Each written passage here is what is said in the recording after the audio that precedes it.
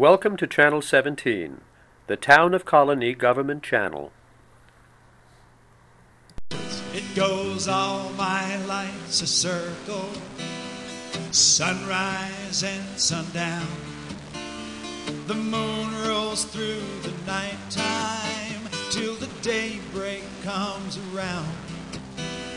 And all my life's a circle, I can't tell you why. Seasons spinning round again, the years keep rolling by. Good evening. This is Story by Story. Sharing the human experience. I'm Kate Dudding. And I'm Joe Doolittle. And we're here for an hour of sharing stories, the things that contribute to kind of the connection parts of our lives, and also bring a little joy and maybe a little humor. Oh, well, yes. Humor is always good. And Kate and I are members of the Story Circle of the Capital District, and that's a regional group of about 60 storytellers. You might not think there are that many storytellers, but there's at least 60. And we meet regularly, and we have a website, and this is our opportunity to share more than just our performances. And our website is story-circle.org. That's the guild part of what we do. Do we have another website? Yes, we do. For the production side of what we do, storycircle@proctors.org. No punctuation, no dashes or anything. Storycircle@proctors.org. And you can get from one to the other. There's a link. There are links. They are cross-linked. I wasn't as much of a techie as I am now, thanks to Kate. What we're going to do in the next hour is we're going to share some commentary about what's going on in storytelling and what storytelling is.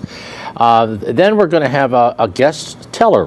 Marni Gillard is going to join us, and she's going to do a little bit of a reprise on her own career as a storyteller and one particular character that she's made the acquaintance of and will share with us.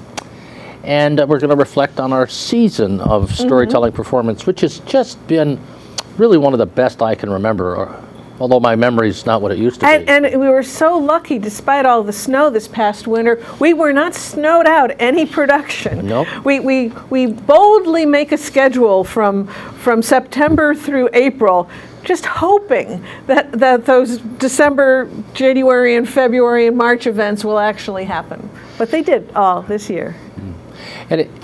We're filming this today in the library at the town of Colonie, the Sanford Library, and one of the bellwether events of storytelling took place right here as part of the Riverway Storytelling Festival. And if you listening out there or watching out there missed the Riverway Storytelling Festival, don't miss it next year. Yes, there were over 2,000 people who enjoyed the 7 days of Riverway this year, but the biggest day was here at Colonie, where it started at 9:30 in the morning with workshops and ended at 10 o'clock at night after, I think it was 4 different performances, or maybe 5. So it was a jam-packed day, and some story swaps, and with stellar tellers, both local and from afar. And what's a story swap anyway? It's where people usually sit around in a circle, and one at a time they tell a story. And sometimes it goes, oh, that reminds me of a story, and that's the next person that goes. And that's somewhat like what happens at a regular meeting of our Story Circle Guild, because storytellers will bring material to those meetings that take place here at the Colonie Library on the 3rd Tuesday of each even month. No, it's on the odd month. You were doing so well. I was doing so well. It's odd here in Colonie. Is that what I'm trying to say? Okay. So it's the 3rd Tuesday of the odd months, like that would be in May. We'll be here in Colonie at 7 to 9. Show up, listen, tell a story, try out telling a story, meet folks interested, and it's just a wonderful opportunity. And in June, it'll be the 3rd Wednesday of the month, and it'll be over at the Gilderland Library. And that's unless we couldn't get the booking, check the website, under meetings. But we want to really issue an invitation for you to get more involved in some of the storytelling activity. And on that website will be activities for the whole summer that'll be up and running. And but when I think back on things that have happened for us in storytelling, I think some of the best events have been things that have happened on this show.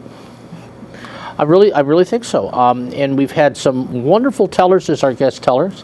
And Kate, help me here. Are we alive on the web with anything?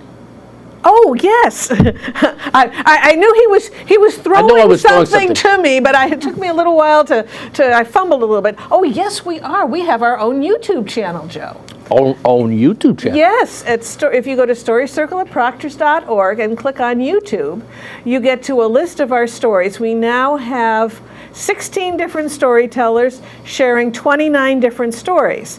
This was started on February 21st, and we have had nearly 1,100 stories downloaded by, we don't know who, but we hope one of them was you. That's right, that's right. Now, I've been reprising a little bit about the season. Do you have a special memory you want to share? And then we'll kind of get into our guest teller. Well, I'm rather proud that we finished our 12th season at the Glenn Sanders Mansion. An even dozen of programs there, 6 to 8 programs a season. Yeah, that just kind of happened when it started, and you and I have kind of been the godparents of that. And what's nice about that is I like to go to potluck suppers. And this is really a classy potluck supper at the Glenn Sanders Mansion, don't you think? Well, I think, you have a choice of 3 different entrees, and what you get for your salad and your dessert are the chef's choice. So I guess in that sense, it's a potluck.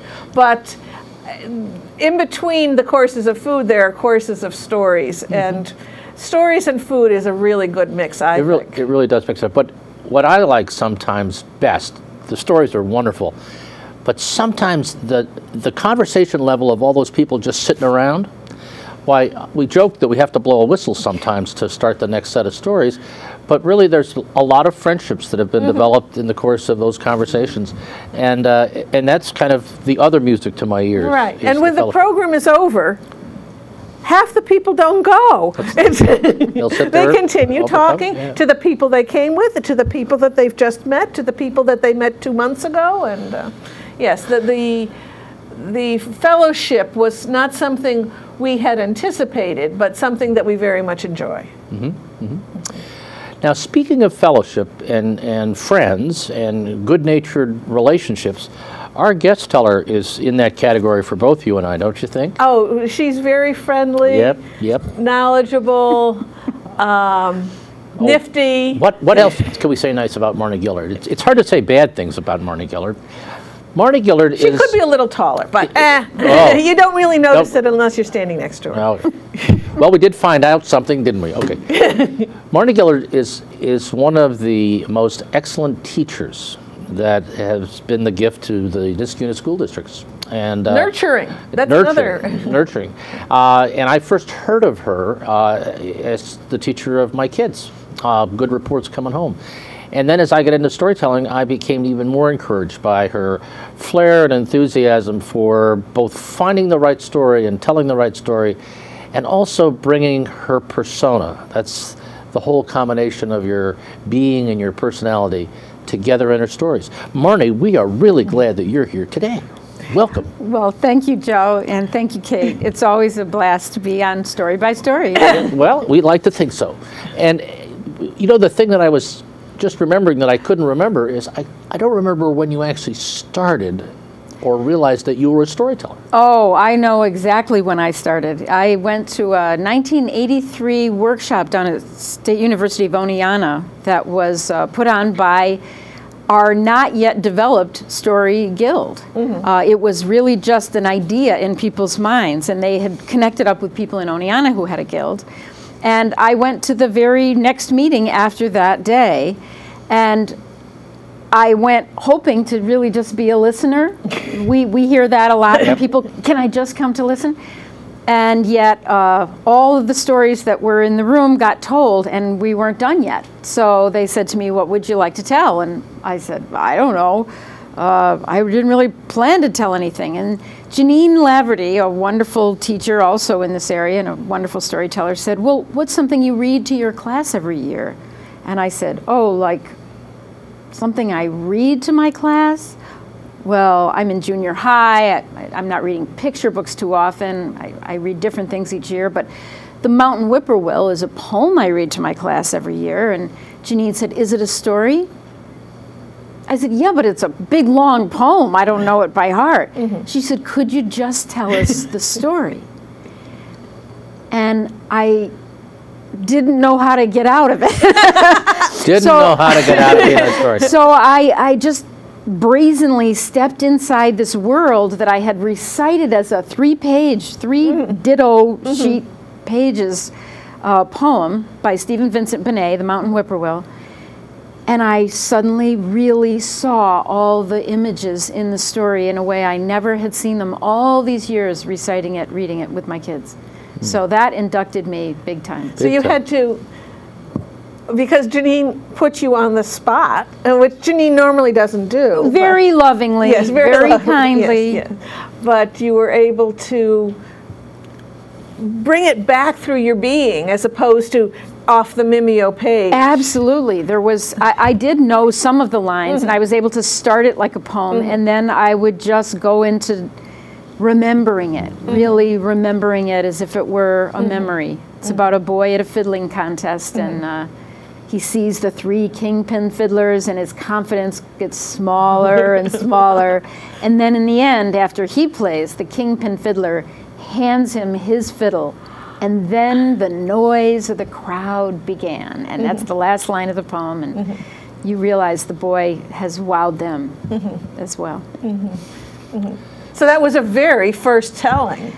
That was a first telling, and then after that I committed to going back and learning those words so that I could really have it as a story but really be true to the poem. Well, actually, and every story needs a plot line. And what you did is you borrowed the plot line from the poem. That's exactly what I did. And adapted that. And in learning theory, when you adapt something, you make it more your own than it was originally. That's exactly right. So then you've got yourself a story when you couldn't remember the poem. I'm still not a storyteller who goes by remembering the words. I'm not a memorizer. There are storytellers who are, but I'm somebody who gets the pictures in my mind and then gets a group of listeners out there interacting with me. I really like to read the energy of the audience, whether they're 4 or 104, and ride that energy with them, and we make that story up together. Have you given any thought to how the energy happens between you and the audience?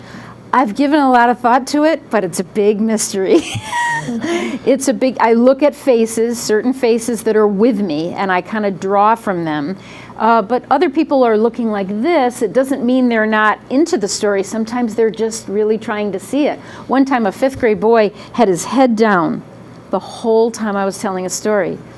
And I thought he was tuned out or even dozing off, and he didn't have ear pods in or whatever. But he didn't seem like he was with me. The minute I finished the story, he looked up. He said, "I love that story." And it was like he couldn't look in my eyes. It was too intense for him. He just looked down to be able to make the pictures in his own mind and enter the story that way. Right, and sometimes you just don't know. Some people's faces at repose are not the most encouraging to you, but the inside. They can Absolutely, very much a be lot with is you. happening inside. But when the people go, they nod or they... Those are the ones that are really fun to look at, and they kind of keep pulling the story out of you. It's interesting. I was trying to think through myself whether I'd ever had the kind of involvement in a storyteller that I've had, if I had that same experience in the movies. And I don't think I have. I mean, as engrossing as movies can be, there's a different energy live. And maybe you've felt it differently, although I think that intangible interrelationship happens more fully in the live situation than it does in a movie or a television, for example. but they're all stories. If a movie or even a television show really hits me emotionally, I can get lost in it. And when it's over, not so much a TV show because there's ads, but in a movie, I can, at the end of the movie, when the lights come up and it's like it takes you a minute to come back to the present moment. Now, I talk with teachers a lot about it's a wonderful thing to read a book to children and hold up the pictures. It's a wonderful thing. But there's something beyond that with no picture, no book in between, when you're just deeply connected to the children in front of you or adults. And somehow you know that together you're creating this. It isn't something that's in a book that somebody else made. And it's a powerful thing. And some people have done research on that trance that you can go into as a story listener. It's psychologically powerful and healing, really, in some ways. Right. I told some stories to a middle school science class once. A friend of mine was the teacher, and she had them for the double period around lunchtime. And so I told for like 45 minutes of stories, and then I left, and she had them for another 45 minutes. She said, "That trance you put them in, it lasted almost the whole second period." And she said, and the two who fell asleep, well, they always fall asleep. And for those listening out here, we're talking a little bit about the art of storytelling performance. Although the nature of that relationship, if you get grandma talking about her childhood around a dinner table, you'll notice that the moments get held in almost the same way we're talking about. Absolutely. And those memories get etched by the stories, I think. Although, Marni, you've done a really wonderful job of some of your own personal stories. And I'm just curious whether some of the stories about you and your dad, or growing up in Fulton, New York, right? Fulton, New York. Up in the snow belt, yeah. That's right, Central New York. When did those begin to arrive in your storytelling repertoire, or were they always there? I mean, just talk a little bit about because I was first introduced to storytelling by people who were really into myths and folk tales, and that's the deep work of the ancient stories. I didn't really know, is that allowed? Can you tell a story about your life? And a storyteller named Donald Davis, who's very well known around the country, came to the Glens Falls Library. And when I saw him, he was telling only life stories, stories about his boyhood, which of course brought up all the stories in my childhood. And I started out with a story that I've recorded on my CD. Can I show it here? Just pick it right up. And you can even see me as a little girl on the diving board. That's you on the diving board? That's me, red with cap. All those little ruffles. Ruffles on my bathing suit bottom. I called this tape Without a Splash, Diving into Childhood Memories, because my first story was doing my first high dive. We got a great photo. It's not a high board, it's a low board, but my first big personal story was my first high dive.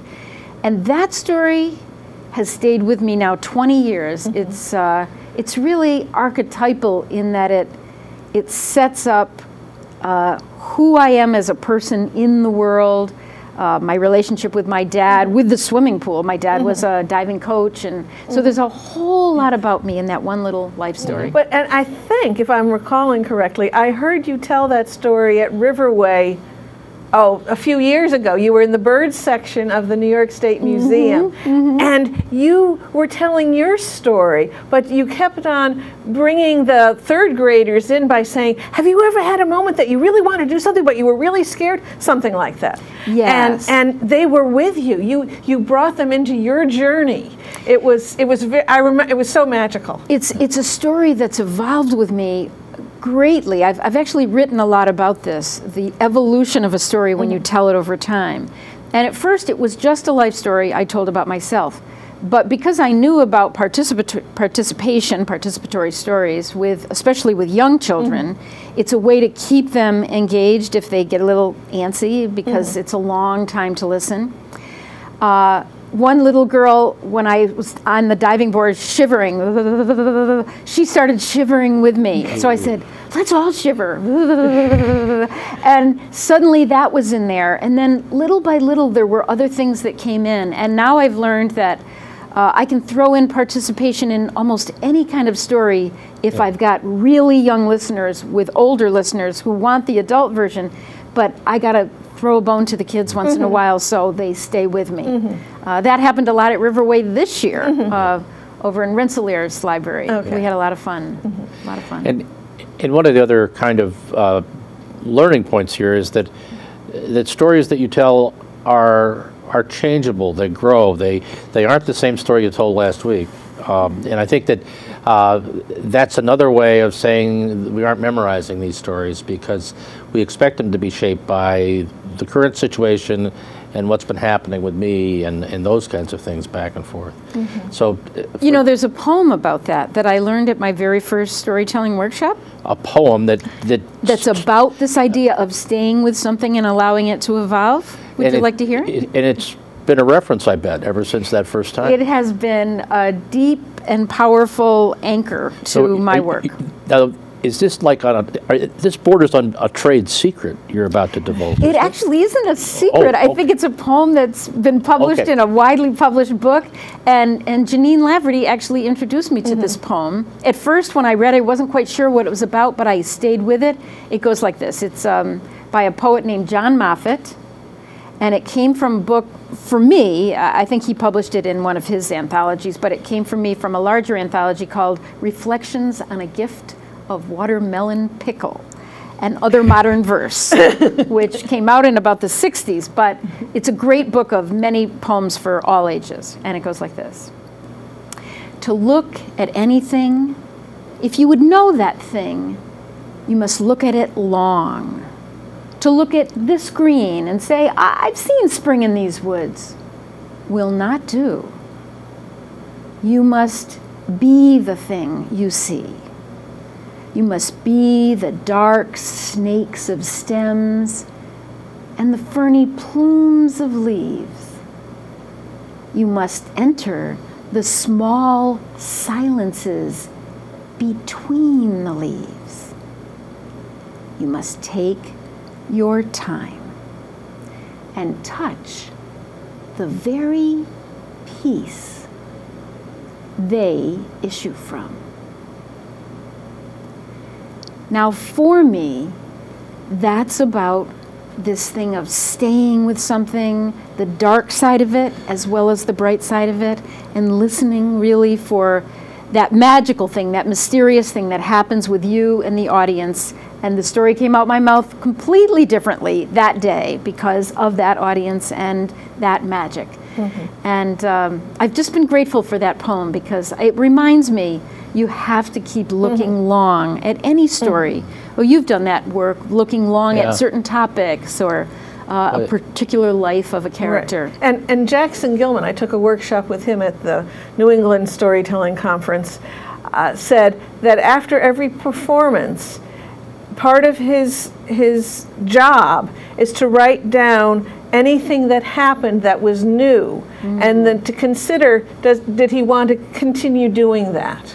Because it worked so well that particular time. And I thought that was a good practice to remember. The whole practice of being reflective really is a lot of what that poem is about. Yeah. And being open to inquiry, to look for the spaces in between, and to think long and hard. And I guess the most profound thing is to be the thing itself. I mean, that's a really powerful line of things, because if we are ourselves, we're trying to be the thing that we are, and if we're trying to do a story or act or a character or a painting, that's a very powerful, helpful poem.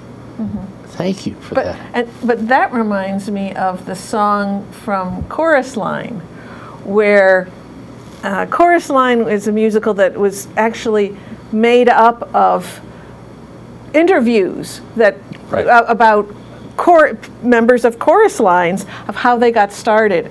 And one of them was about, she was in a performing arts high school, and in a drama class, she was Puerto Rican background, be a toboggan. It was like, hello? What's a toboggan? Right. And so she did a lot of reflection, and the reflection was, get a different teacher. But sometimes you try to be something, and it just doesn't, not every story is for every teller. That's right. That's very, very true. That when you find a story, it's got to hook you. I don't believe in assigning people stories to learn. One of the works that you've done and are developing is a piece about Grace O'Malley, the Pirate Queen, and I must say I'm captured by this and have been kind of an adjunct. Captured by a pirate queen? I've been intrigued by this because I've seen the performance early on, and then we've helped you produce it last year, and we're doing another round coming up. But when did Grace grab you? When did you meet Grace O'Malley? And tell me a little bit about that. Tell us. Well, I've been interested in Irish stories for a long time, but I kind of held myself away from them because they weren't really part of my growing up tradition. I was reared on Harrigan and Irish Eyes Are Smiling songs about the Irish, but not really the old Irish stories. Though your family is of Irish heritage. Big time. Mohegans, Walshes, McGoverns, Gillards, a lot of Irish sides, yeah. But one year, instead of going to the National Storytelling Conference one summer, I went down to something called the Swannanoa Gathering at a school in North Carolina, and they have a week-long study of Celtic songs, music, and there was a little bit of story, and a friend had been luring me for years to come down to it. So I showed up, and there was really only one storytelling class, but it was given by an Irish singer that I came to admire a great deal. So I took the class, and I took her class on singing, and she had a lot of tapes for sale. So I bought one of her CDs. Her name is Kathy Ryan, and she's really one of the most respected American-Irish singers singing Celtic material. She's her own songwriter in many ways, but she also does a lot of the ancient old songs and sings in Irish as well as English. And she had a CD which I brought along because I knew you'd ask me this question, Joe. It's called Kathy Ryan, Somewhere Along the Road. And she signed it to me. It was a wonderful experience meeting Kathy, and any chance I get, if she comes into the Northeast at all, I try to go see her. She had a song on this CD called Grace O'Malley.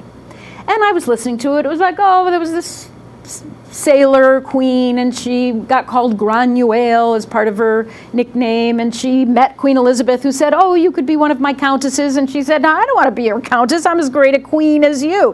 And it was just a song that I sang in the back of my mind and enjoyed, thinking this must be some historical character.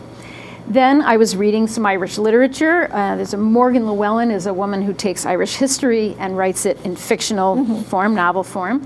And I was reading a bunch of her novels and came across a novel called Grania. And it had a picture of a pirate woman on the cover. And I said, I wonder if this is the pirate woman that's in that song. And I turned it over, and sure enough, the true story of Grace O'Malley with lots of fictional details. Yeah, just right. And so then that book led me to another book by Anne Chambers, who did actually all the homework of going into the archives and finding everything you could find out about. Grania Ní Mhallaigh would be the way her name was in Irish. And only over time have we anglicized it to Grace O'Malley. But in her time, Granny Ní Mhallaigh, there's probably 25 ways they spell it in those days. And eventually she came to be called Granuaile because of something that happened in her girlhood. Has a little play on what happened, and that's her nickname that came with her. And then, of course, your friend, Tom O'Hare, wrote an amazing suite of music called Granuaile, a Notorious Woman. Well, actually, and I suppose if this has several chapters in it, we're about to go into chapter 4.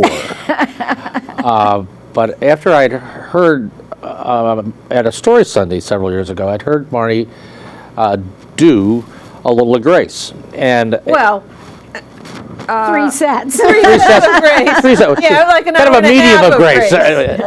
And I was just visiting an old college buddy on my way to Boston, and having coffee, and I asked him what the most interesting thing he'd been doing. And he says, well, probably writing a cantata about Grace O'Malley. And I just about fell off the chair. So I hooked you two guys up, and we've got a wonderful friendship with Tom now, and finally we just said, if we're going to put this together, we're going to put this together. And it is magnificent, but I don't want to spoil it and be too effusive, because because a couple of things I think have happened. Well, the music and all that has happened, but when you do Grace, unlike other characters, you know, about the 4th line, somehow you are Grace. You've gone from being Marni, and that's different than telling the story in the 3rd person. I mean, you've stepped into a first person, I want to say, guise. And I guess my next question is that hard? Well, it is hard, and I'm learning a lot about it through this story. As a storyteller in general, you do want to play with characters, even though you're telling in the 3rd person, as you say. But one of the things I learned from my own life stories, when I'm telling about the little 5-year-old, actually 4 3/4, standing on the high diving board, I enter her body and try to feel her 4 3/4-year-oldness as much as I can. You feel her shiver. I feel her shiver, and I feel her looking at her town for the first time and seeing how big it is and how far the water is. And then at 9, I have a story about my 9-year-old 4th grade experience. I really try to remember the 4th grader. And at 13, I have a couple of stories about my 13th year, and I try to remember that I've grown up. And those 3 girls, the 13-year-old, 9-year-old, and 5-year-old, they communicate with each other in some magical way inside me. So the 4th grader can say things now in that 4th grade story she never could have said in real life in 4th grade, because the 13-year-old has taught her how to be a little more talk-backy. I've loved all of our talking about stories, but could you tell us a story? We're halfway through our program. Oh, wow. And I'd love to, and I'll take a little introduction to the Grace story, so you'll have a chance to meet her. Okay, thank you so much for that. Grania Nimali, 12 years old. The year is 1542. She lives in a time where explorers are roaming the world, and sea captains trade upon the sea, and pirates show up as well. Now, her father, Duvdara O'Malley, was the great clan chieftain and highly respected man, a tall man with long black hair pulled into a ponytail. And he was a great leader of his clan, and his daughter admired him with every fiber of her body. Duvdara, his Christian name being Owen, was married to Margaret O'Malley, her very elegant mother, who ran the roost and took care of things about the clan when her husband was off on the sea trading the goods that the Irish people had to sell and bringing back all kinds of treasures, from spices to silks to Spanish wine, on his trading journeys. And the other thing the O'Malleys were famous for was that they guarded faithfully the territory right outside Clew Bay, where their castles were.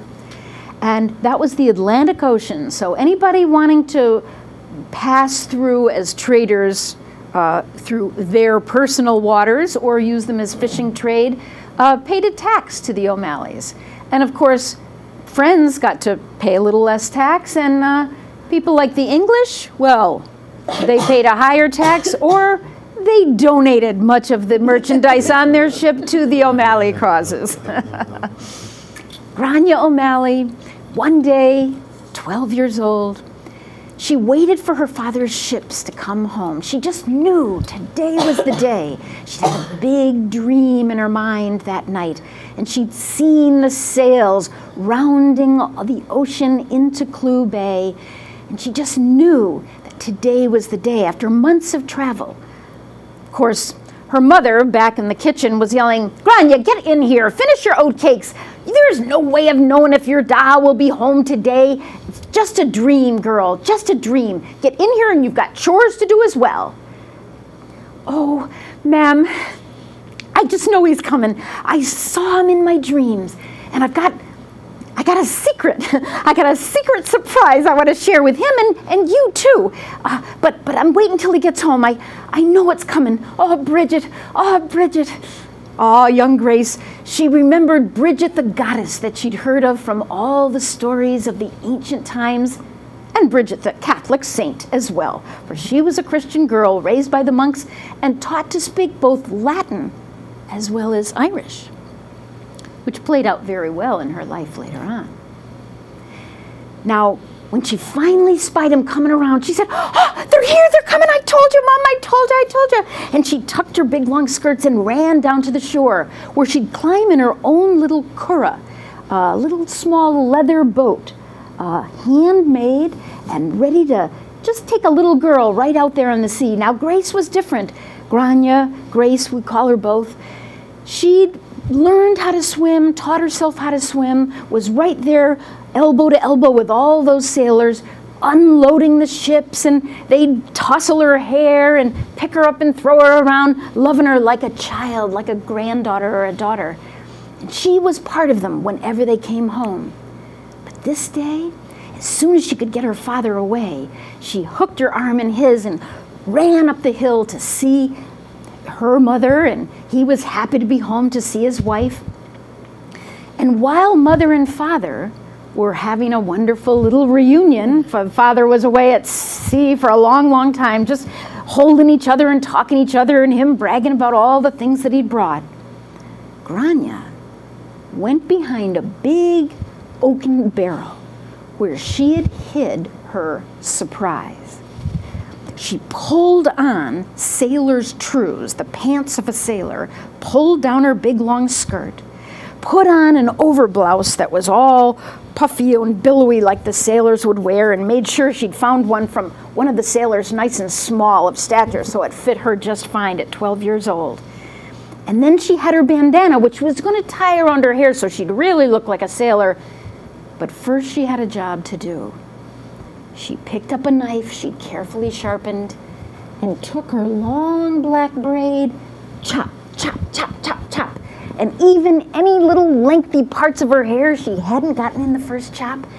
And Grania Whale, Grania Mall, Grace the Bald, was born that day. She tied her bandana, of course, to keep her mother from the shock, all around her hair, and then dashed off and broke up the hug between her mother and father and said, "Look, Da, I'm ready to go to sea. I'm going to be a sailor next time with you. I'm 12 years old now, old enough to go to sea. I know I can be a sailor." Her father's eyes got wide, looking out of the corner of his wife, whose face was pale as a ghost. Guess it wasn't going to be the homecoming he really looked forward to. "What is this?" said Margaret O'Malley. What are you talking about, girl? You're not going to sea. The sea is a woman herself. She's jealous of any other woman being on board the sea. The sailors themselves, they call it the devil's ballast, the devil's weight. If a woman should be on board, oh, it's bad luck. They don't ever want to see a woman on board. The sea wants no part of you, girl. "Oh, no, Da, you tell her. You tell her how you've taught me about the sea, how to see the sky and read the wind and know just how to take care of the great galley ships so they can tuck away in case a storm comes. You tell her how I know about the sea and the sea's been calling to me." Oh, Dubdara's face is getting pale now, too, looking at his wife, looking at his daughter, how much he dreamed of his daughter being at sea. Maybe that had somehow come across to her a little too strong. "Well, girl, no, you're not going. You're not going because if it's not the sea, then it's the men. I won't have my daughter on a sea ship with those men. You put a little liquor in them and they're worthless. And Dovdara's face begins to change. These are his men she's talking about. Oh, no, girl, no, I won't let my daughter near one of those. No, they tear you asunder is what they do. And pretty soon, now his face was getting red and his eyes madder than a hornet. He pounded his hand down on the kitchen table and said, "Not my men. They're wonderful guys. I know they're rough around the edges, but they wouldn't cross me, not for a second. And this girl, they love her like a daughter. They cherish her with their life. No way they would hurt her, not for a second. I say she's going." And she did. And months go by, and there is this young girl sailor. You can hardly tell her from any of the men, except that she had some stature to her, but she was a little on the scrawny side. Her favorite thing when they weren't scrubbing away, which she did with all the sailors as hard as any of the men, she'd climb up the mast. She'd hide herself in that crow's nest up above, and she'd fantasize about being the goddess Bridget, or maybe the Morrigan, turning herself, shape-changing into a great crow and diving down and taking part of all the ancient Irish battles. Oh, she loved to play, but she was a good worker too. Now, she'd promised her mother one thing, that if any trouble came to the ship, she'd always go below. She'd promised it, sworn in the Bible, her father as well. But one day when trouble did come, when pirates, and the O'Malleys could be pirates themselves, but they flew the O'Malley flag. But no, these were the dastardly kind of pirates, the ones only out for blood and money. Their grappling hooks came up around the edge of the ship, and suddenly they were all over the deck like rats. And Grace was way up high. So she was out of harm's way, but she could see below her the great tumult of the fight, all the sailors defending their territory, and those pirates wanting to take the ship. Then, as she inched her way down, she saw her father boldly defending himself and anybody behind him. But then, out of the distance, out with a long, sharp, razor-sharp knife came right at his back, and that little girl, she turned into the Morrigan. Catch her! Oh! And flew right out of the sky, landing on top of that pirate's back. And when her scarf came off and her now growing back long hair flowed over his face, he dashed her to the ground saying, "It's the devil's ballast, a woman on the sea, get out of here!" And they were like rats again, just leaving the sea. And Grace O'Malley, Grace the Bald, Granumal, Granuale, saved the day for the O'Malleys that day. End of episode 1. Wow! Oh, I think we need to go to coming attractions because I think we do, just because, and then we'll come back to Yeah. Grace. Yeah. But We will. Because there's an opportunity to Yes. meet Grace at length. That's right. But first we have to take a minor detour because first coming up in May, on Monday, May 9th, at the Storytelling Open Mic in Saratoga Springs at Cafe Lena, our friend Margaret French will be the featured teller. And so she'll do about 20 to 30 minutes of stories, and before and after her, other people will be doing that, and it's a very modest cost. And Cafe Lena is a historic place, and they sell coffee and cookies for a mere $1. So that's not to be missed. And that's just a wonderful atmosphere and some wonderful tellers in addition to Margaret. So come on up to Saratoga. That'd be great. But back to Grace O'Malley. You got a little preview here of Marnie's magnum opus, I think. But there will be a pub preview on Sunday, May 22nd at 7 p.m. at Carney's Tavern in Ballston Lake. And Marnie will be there with fiddler Hillary Schruff. Schruff, okay, of Lawson. And she's a traditional Irish musician who is part of the musical cantata as well. but she'll just back up Marni with some stories and some of the introductions to the pieces that are part of it. And Carney's is a lovely place, great atmosphere, fine food. That'll be there'll be no ticket for that, but there will be a suggested donation at the time, and we encourage people to come and savor both Grace and a little bit of Carney's.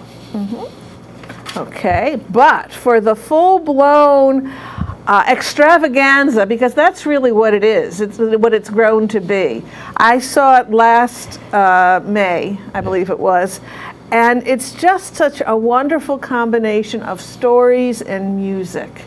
And the music interludes between the 6 episodes of Grace? 6 episodes of her life, right up to when she was 60 years old and met Queen Elizabeth. That the music gives you time to reflect on the previous episode. The music brings you into the spirit of it. It doesn't have any food, but other than that, it's a perfect experience. And it's at Proctor's. And it's at Proctor's, the GE Theater at Proctor's, Sunday, June 5th at 7:30. Right, and we hope to. We've not done this production at Proctor's. Part of the setting is to bring it really to the more formal theater. And we're really hopeful that people will come and enjoy this wonderful, wonderful story. And there will be singers, there's a piper, there's a guitarist, Hillary will be there on the fiddle. Wonderful pianist. Wonderful pianist. And a bouzouki and a baron. The Irish drum, and so it'll be just like session music, but the pub will be next door, kind of thing. Yes. Yes. So that's that, and I'm really looking forward to it. That once is not enough to be with Grace, and that lush ensemble production. And as we mentioned earlier, there are stories worth watching at storycircle@proctors.org, clicking on YouTube, that you can get anytime, whether you're wearing your bunny slippers or not. So, and soon, the stories that Marni will be telling here will be joining them if there are no technical difficulties. So those are the coming attractions. So back to that opening episode of Little Grace. Little Grace. She claims that stage, you might say, of the ship. And then the other stories go on to, you hear about when she is married, more or less an arranged marriage to another clan, the O'Flahertys. And I met an O'Flaherty man this summer who's in Ireland, and I had a great time talking with him. He took me to where the gravesite of Granuail's son, Tibbet, is in the West Coast. And that son is born of yet another marriage later on. And then she goes on to being really, I think of her as a Hillary Clinton. she's an ambassador to all the clans and to even foreign leaders, and she's a political activist. She's trying to hold on to her country at a time when really England is swallowing it, and she gets right out there and fights and leads, and she gets thrown in prison a couple of times. It's a long and heroic life, and it's been a great pleasure to walk with her through those years. And we won't give it away the ending, but it's fair to say that she does square off with Queen Elizabeth. I would say she does square off, is a good way to put it. So, Elizabeth still wants Ireland, and in the end, she gets it. But the women see eye to eye. This thing of how they can speak together in the Latin language. It's quite remarkable. well, and the other underlying element, just to give a little bit more background, is that this whole idea of cede and reassign, or whatever the English did, was to try to, you might explain it, because it was very foreign to the Irish practice, where if you ceded something to the king in the Irish time, the king offered you a lot of benefits, protection and support and all this other stuff. And when the English came in, they didn't guarantee any of that. They just said, I'm the king, I'm the queen, and I got the rights. It was a little bit of both. They were actually way back in maybe the 1100s, I think Henry II was the first one to kind of come in and simply claim, I'm King of Ireland now. And he brought aristocratic men who knew a lot about how to take over a country, and he simply planted them. This expression of planting goes all the way through the Irish history, where the English were trying to, if we bring a lot of English people in, that'll settle it all down. It's sad. It's a sad story, and it's very much the way we settled America and took it away from the people who were might indigenous. Is right. Yeah, might proved. I'm not sure the word is right, but yes. certainly from their perspective. Yeah, yes. And the English, as the English who came to America and various other countries that came to America, saw themselves as civilized and the Irish as uncivilized. But really, the Irish had a phenomenal system of law and power exchange and leadership, hierarchical, a whole system of government that simply was a different kind of system. And yes, they were clans, and so they fought amongst each other, and we can see clan activity in our world politics even today, and how it can be destructive because people are fighting against their own people.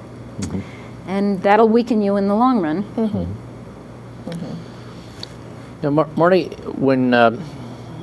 when you look at what you've done with Grace, and you've got a couple of books that you've written and CDs, and I know you're active in other kinds of adventures. Two questions. You could answer either one. What's on your horizon in terms of another artistic project, or how do you keep it all figured out and able to move with it all? I mean, that's the other thing that I'm curious about, because I have the same challenge, but... Well, I'm just coming off about a 3 or 4 week period where it all looked like it fit on the calendar, but I was going there from... There were boxes for everything? a brand new Hindu story I was working on for a college class that was quite an emotionally powerful story and took a lot of energy, and our friend Kent Bushman helped me sort of show up for that the day I had to tell that. And I was doing a Christian story for some Lenten things, and I was teaching storytelling at Schenectady High every day, all day long for about 8 days. It was a wonderful residency at the Sales Fine Arts School. Wow. And all of that was, and I just kept, okay, I guess I'll sleep a little bit and take a breath. Well, there and was keep Riverway going. and Children at the Well. And Riverway and Children at the Well, which is our interfaith teen storytelling. So all of that was crashing in together. Now I've got a little bit of a respite, but so I'm not sure my husband wouldn't say I'm the best at organizing it all. But something that's coming up on the horizon is again something I debuted a little bit of last year, our Finn McCool stories. And in Portland, Maine, on the 15th of August, I'm doing Shawnee Night at Bull Feeney's Tavern, yes, which I took Grace up to last year, and I'm going to get to do a whole set of Finn McCool stories as I did at Story Sunday last year. So you're going back to Portland to say that word again. I always screw it up. Shawnee, yeah. The Shawnee is the Irish storyteller. Shawnee is the Irish storyteller. Barbara McCarthy considers herself a Shawnee. Okay. Well, I knew when I couldn't. And who tells the Kayleys, which are parties, really. Parties. Gatherings around the fire. That's where the term often came from. Singing, dancing, music.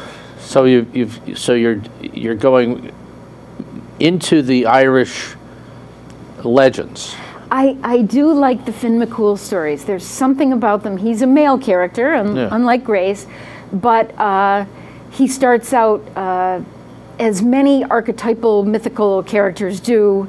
Moses got put in a basket and sent down the river. Well, Finn McCool's father was murdered shortly before he was born, and so thinking that his life was in danger too, he was whisked off to live in the woods with his granny, some say, with his aunts, others say. And there's just all these wonderful tales of him finding his own identity, realizing how he is connected to his father and to the Fianna, the king's army that his father was the leader of before he was murdered. And Finn himself becomes the leader of the Fianna, and many, many stories about Finn McCool. Well, we'll look he's a forward to hero. those. I do have friends in Portland. I could think about maybe making that the excuse, just to go. August Not 15th. that I travel 300 miles for an Irish pub more than once or twice in my life. They have a great setup. It's a big upstairs room, and so you can have a beer or get some food and bring it up and watch the show. And we could look for. You could fill up a bus. Yeah, well, we've got our Glenn Sunders and Carneys we're working Right? on now. We're working so, on it now. yeah. We're working on it now. We're trying to mold it up to a little bit, so we don't have to go quite so far. So you do have things going on in the summer. Two things in the summer that I would love. Well, one is sure. in the summer is a storytelling camp weekend that I do at Pyramid Life Center. PyramidLife.org is the retreat center on exit 28 near Ticonderoga up in the Adirondacks. That's on a lake, right? It's right on a beautiful, beautiful lake, and there's free kayaks and canoes, and it's absolutely gorgeous. And for a whole weekend, we do swaps, and we have a concert, and we do lots of exercises and workshops, and have a really good time and lots of time to play. And it's camp food and camp beds, but it's real inexpensive. And PyramidLife.org is a great retreat center I'd plug for all kinds of activities. But we have a storytelling weekend, and two Boston area storytelling friends, Kevin Brooks and Laura Packer, come and help me out. Kevin and Laura coming. Oh, that's fun. Yeah, Fun. we do this annually. It's a wonderful weekend. And actually, I do some stuff with writing, and I'm not sure even when exactly we'll be showing this on the cable, but April 30th, which is just a couple of weeks away now, is a writing workshop that I'm giving all day long on a Saturday. That'll have happened. That will have happened by the time we see this show. Okay, well, we try to continue it. So Marni at marnigillard.com can give you all the info about stuff coming up. You know, I have just been transfixed. I realize I've been like many story listeners, as you've been talking, I've been listening to you, and I've also been going to those other parts of my mind and heart that have been triggered. But I want to thank you for coming, and always thank Kate for being the best Kate she is. And I'm wondering if we were going to say farewell for now, that we couldn't ask you to bring back the poem and just give us one more listen to that poem, and we will say goodnight with that. Or good afternoon or good morning, depending Whatever. on when you're watching. Marni. To look at anything, if you would know that thing, you must look at it long. I'd say stories are something you have to look at long to bring them into your heart and to bring yourself inside of them. And when you do, you'll touch the very peace those stories issue from. How's that? That's just about as good as it gets. Mm-hmm. Thank you, Thank Marni. you. Thank you. Thank you for watching, and we hope you tune us in every month. Story by story, sharing the human experience. Good night and much good cheer. It goes all my life's a circle, sunrise and sundown. The moon rolls through the nighttime till the daybreak comes around. And all my life's a circle, I can't tell you why. Seasons spinning